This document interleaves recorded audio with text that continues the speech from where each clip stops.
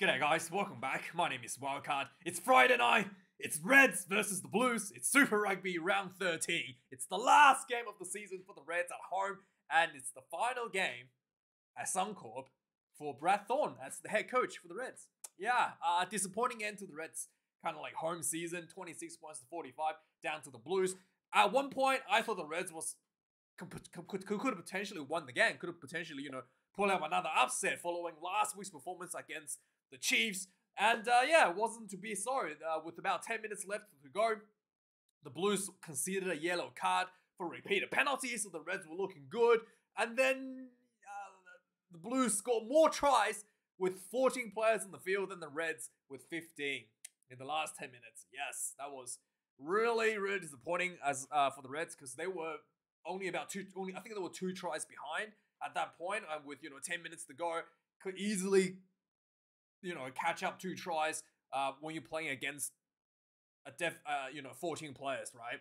And yeah, this week, a big loss for the Reds going into the game is that James O'Connor, who was instrumental last week at 12 jersey, really I was able to direct the traffic, showing a lot of leadership for the Reds, really control the game, manage the game for the Reds as well, and and really gave a strong sense of direction of what the Reds wanted to do last week. Whereas this week, once again, the Reds didn't really look like what they know what they wanted to do when they kind of had the ball. It looked almost like the Reds were a bit too afraid to spread the ball out wide, especially when they're close to the try line. It was just repeated forwards, pick and goes, and then players like Vinivalu didn't really touch the ball. I don't even think hardly touched the ball this game.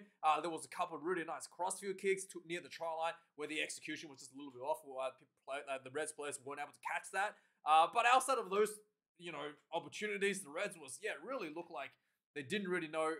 Those crossfield kicks were following penalties, but they really didn't do anything out wide without the penalty advantage for the Reds. So I thought that was a big loss without James O'Connor's vision to kind of direct the ball out wide sooner when the opportunity presented itself. Another thing was obviously an issue that has been ongoing for the Reds is defense. The Reds' defense has been pretty poor this season, and once again this week the defense was atrocious at times. In fact, you're just literally like face planting yourself watching this defensive line for the Reds. So the one of the Reds' assistant coach was talking about this at halftime. He did talk about taking that 3-step up really quickly to shut down the space for the Blues. And that kind of like worked against the Reds a little bit. I felt like after kind of hearing the comment and, really trying to see what he's talking about in terms of execution for the Reds on field. And it really looked like there were a few players that was really kind of maybe like, been faster, maybe the loose forwards. They just get up really quickly and then leaving a gap between them and then essentially the slower, props behind them. So that's where a lot of the Blues were able to find space, where there was few players shot up way too quickly, and then there was obviously props not able to go up as quick. And if the quicker players going up not able to make the tackle, suddenly you have a gap between your defensive line, and that's where the Blues really was able to find themselves a lot of space and resulting in a lot of missed tackles for the Reds. So I don't know if that was the right call. I mean, if you're going to do the rush defense, everybody's going to kind of be like on the same speed. If you have players that's just physically and, in terms of fitness level, they can't keep up that quick speed going up off the line, then you got to, have a better communication between your players to kind of like ease up on that line speed if the props can't keep up. So yeah, Mark Talea this game for the Blues was just absolutely Superman this game. He was just untouchable at times. And he looks so easy as well. He just he's like not even breathing. He looks like he's just having a stroll in the park and just steps through 2-3 defenders. He just runs like 50 meters down the line. It was just unbelievable how good this guy actually is. He's obviously extremely informed as well for the Blues, but just like the defensive line, like the way that the Blues defensive line was just not lined up properly, really made it look way too easy for players in the caliber of Mark Talea. Zang Sullivan played really well as well this game. Was able to move into the 10 position. I think it was a 10. Bowden Barrett kind of had a bit of a heel injury. Achilles injury looked like it came off. So yeah, I was like, hey, Bowden Barrett's off. The Blues is really looking like, without Bowden Barrett, you really could potentially suffer a bit. But yeah, not a big issue for the Blues. Just having Zach Sullivan, just doing what they've trained to do.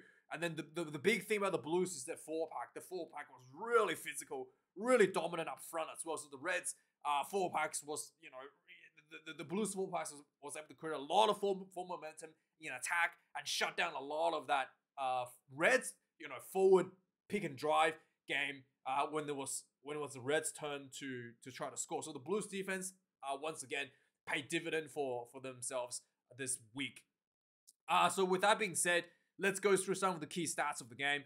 The Reds was pretty much on the receiving end for the game for the entire duration of the game. Halftime, the Reds was only 3 points behind, 17 points to 14. And it was almost like, they almost got lucky a little bit, it felt like, to walk away at halftime with only 3 points behind. And the halftime tackle count for the Reds was 83.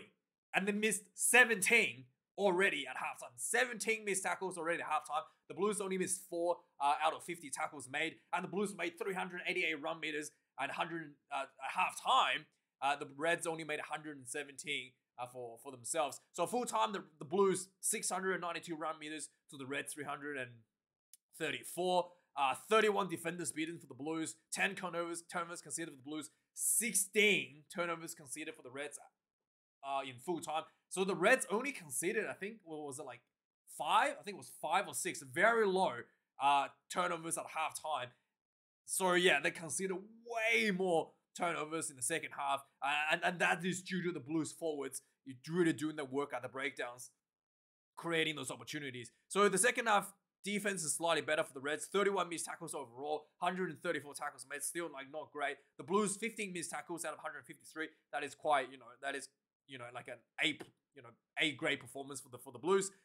Kicks in play 16 and 19. Both teams played a lot fewer kick-ins in the first half. Both teams were around 7 to 8 kicks at halftime. So I didn't even write it down because it's so low. It was like pretty, like the kicking wasn't really a big part of the game in the first half. But the second half, both teams kind of ramped up a little bit, especially when Bowden Barrett kind of went off. The Blues really wanted to control the territory. They want to play the game. Set piece, line out 15 to 16. 0 lineouts lost. I'm pretty sure the rest lost 1 lineout. So I don't think this stat is correct. At least 1 lineout. There was one that was overthrown really close to the Blues try line. Scrum 7 and 8 quite evenly matched. Once again, the Reds brought on fresh props. 10 minutes before not 10 minutes, but 5 minutes maybe before halftime. Something that the Reds did last week against the Chiefs, which paid off for them because but that was because the Reds starting props was really struggling against the Chiefs. Whereas this week, it didn't look like the Reds props were struggling. But Brad Thorne thought, since bringing in the props on early last week worked out for the Reds, they brought on the props on again this week, and it did work out. Immediately, the Reds was able to score a try just before halftime within the fresh legs from the 4-pack, going for the line-out mauls, going for those pick and drives, got themselves through. So it did pay off. But yeah, before full time, one of the props was literally cramping and he wasn't able to run anymore. So yeah, the Reds hurt himself a little bit in that regards, where one of the props was literally burned out, like his legs were cramping and he had to be taken off before the game finished, essentially. Penalties considered pretty good for both sides. 7 against the Reds, 11 against the Blues. Actually conceding more penalties. 1 yellow card against the Blues for repeated penalties in the second half. Like I said, the Reds really had an opportunity when the Blues went down to 14 players in the last 10 minutes or so. But yeah, the Blues were just too good. The Reds defense was just not really, really disappointing. Some of the key moments of the game. So right off the start, the two teams kind of went, like the Reds was like absorbed a lot of tackles in like the first 15 to 20 minutes. The both teams were not able to score any points all the way to 18 minutes into the game.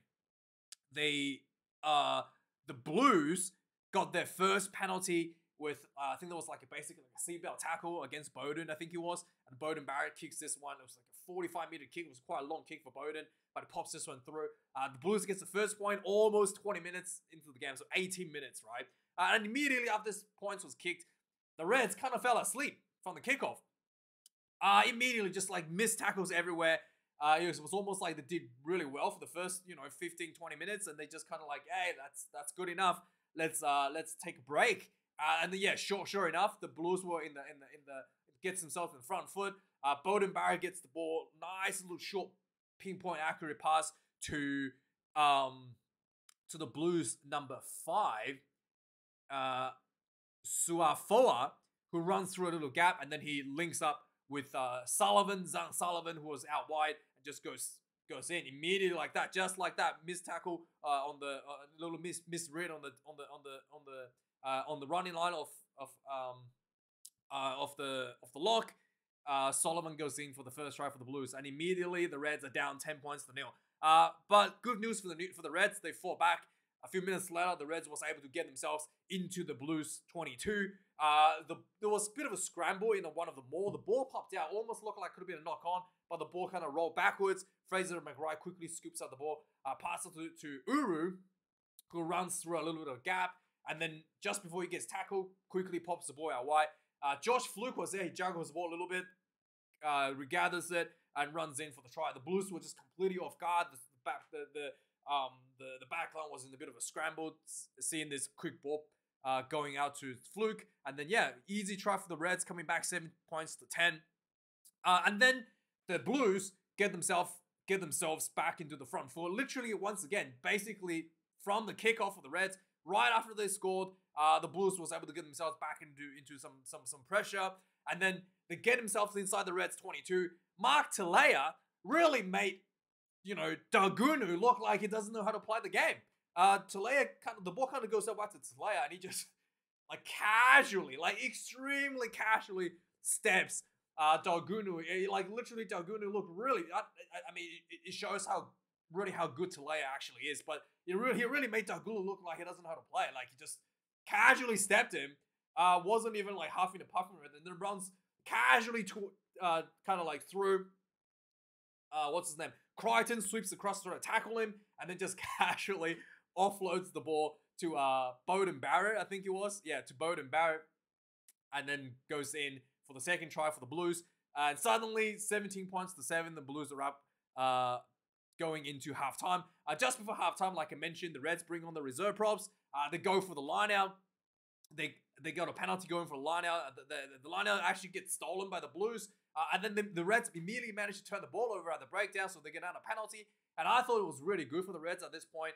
Instead of going for the 3 points, because halftime is approaching, they decided to pressure the line out again, because with the fresh legs, with the props, they go for the line out, they go for another maul, and then just pick and go, with just, power. Garci crashes over for the second try for the Reds. So halftime score 14 points to 17, despite under immense amount of pressure. The Reds were hanging in there. So second half starts. Once again, the Blues was looking just unbelievably good. So the Reds actually came out with a bit of was actually with a lot of momentum, pounding the Blues try line, actually getting really close to try. And the ball gets turned over. Mark Talea gets the ball, right? He's 95 meters out. And then he just literally ran through half the Reds team. I don't even know how to describe this. He literally ran sideways, right?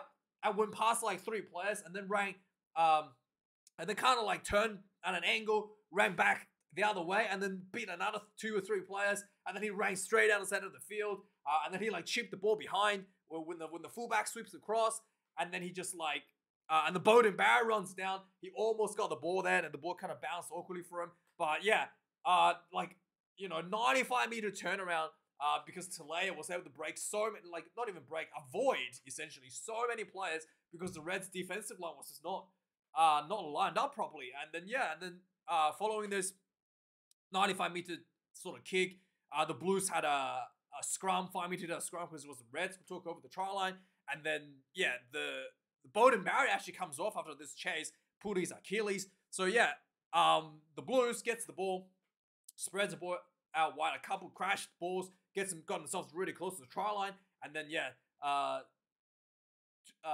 Tui Pelotu was Patrick Tui Pelotu, with the help with his teammates pushing from behind, maws himself over for the first try in the second half of the Blues. Suddenly the scoreboard is 14 points to 24. The Blues starting pulling away.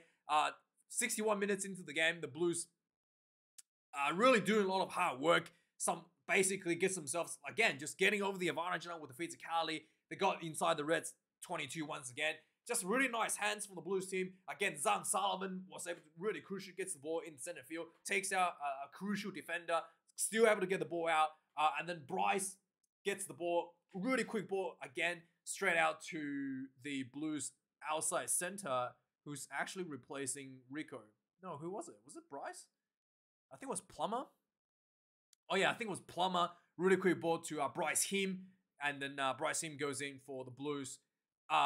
Second try in the second half. And suddenly the scoreboard, 29-14. Okay, so the Reds are really starting to look like they're running out of ideas at this point.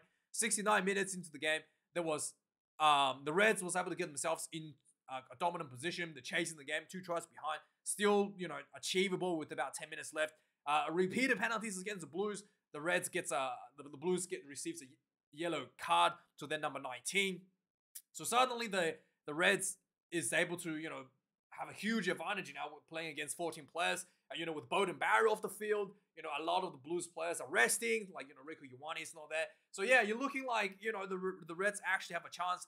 And then, sure enough, they get this opportunity. They from the yellow card, they could take a quick tap, they run with the ball, and then eventually Harry Wilson dunks the ball over for a try. Reds catches up 19 points to 29. They missed the kick, which is quite important here. So it could have been 21-29, but they missed the kick, so the Reds still chasing the 2 tries to win the game. But with 10 minutes left, you against 14 players, you figure that the Reds will be able to potentially pull up this upset, right? Nope. Blues right from the kickoff, Zang Solomon makes a break down the sideline, and then immediately just looked like the Reds were scrambling, and then offloads inside to Mark Talea. Just so easy. Did I miss the try for the Reds? Anyway, after the Blues. Anyway, just runs down the sideline, like really easy. Nice offload to Talea. Talea once again, bit of footwork. He looked like he wasn't even trying. Like just runs in for the 6th try for the Blues. Suddenly the scoreboard is opened up, 38 points to 19. Just before full time, this was basically like, could have been basically the nail in the coffin. The Reds will probably just chase for a bonus point. But the just before full time, 3 minutes left before full time, Reds get an opportunity inside the Blues half, trying to get a consolation, trying to chase a bonus point. Just nice quick hands when they're in the 22 out wide. Fluke gets the ball, lining hands out to Campbell, find himself in a bit of space and dunks the ball into the corner for the Reds, 26 points to 38. And then you figure this might be it. Maybe the Reds might be able to get one more try. With about a minute left, it's pretty much the end. But nope. From the kickoff, the Reds kind of like got themselves inside their own 22. Campbell, who just scored the try, was a 10 position. He tries to pass, and this was hilarious. The ball slips out of his hand just as he's trying to throw the pass. He completely, the ball just dropped straight down. Completely, drops the ball cold, and then Funaki sweeps up from the Blues, and then goes in for the try for just before full time. And final score, 45 points to 26. Yeah, really the Reds kind of lacked a little bit without James O'Connor. James O'Connor had suffered a concussion against the Chiefs. I was surprised that he actually did suffer a concussion, because last week he got taken off the field. I thought he looked fine. I didn't even know that he got hit in the head. But yeah, apparently he did have a concussion, and he has mandatorily has to take 2 weeks break. So yeah, disappointing for the Reds fan, but yeah, don't know what else to say, man. 45 points, 26. The defense, something that you definitely need to work on with or without James O'Connor. I was really disappointed to see that defensive line so bad for the Reds. Anyway, let me know your thoughts, guys. Like, comment, and subscribe. Do you agree with my assessments? Anyway, thanks for watching. I'll see you guys tomorrow for more reviews. Cheers.